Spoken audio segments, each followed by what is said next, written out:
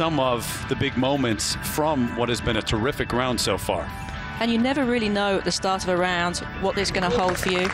But when you're getting off to a start like this, you think it could be a good day. You maybe start to believe, too, because you're giving yourself a chance on every single hole. Well, and the timing seems to feel so right, you know, from the long game down through the putts. So back-to-back 4 and 5, couple of pars, and then another birdie at the 8th. Why not go back-to-back again?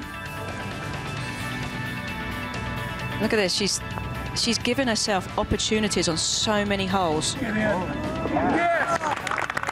And the speed of the putts is so good, just falling in the hole with the correct speed.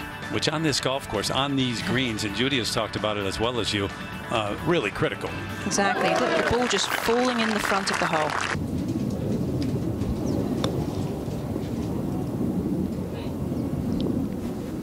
Now, is that going to come back off the slope? Come on, come on. Keep coming.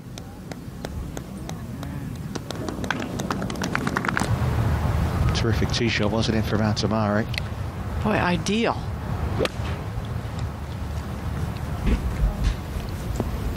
Second's not bad either.